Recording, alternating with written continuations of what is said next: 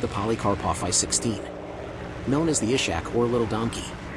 A Soviet single-engine single-seat fighter aircraft of revolutionary design, it was the world's first low-wing cantilever monoplane fighter with retractable landing gear to attain operational status and as such introduced a new vogue in fighter design. The I-16 was introduced in the mid-1930s and formed the backbone of the Soviet Air Force at the beginning of World War II. How effective was the I-16? The I-16 could turn on a sixpence, invaluable in a dogfight. It was also able to soak up a lot of punishment, and, once later models were up-armed, it became a much more lethal opponent.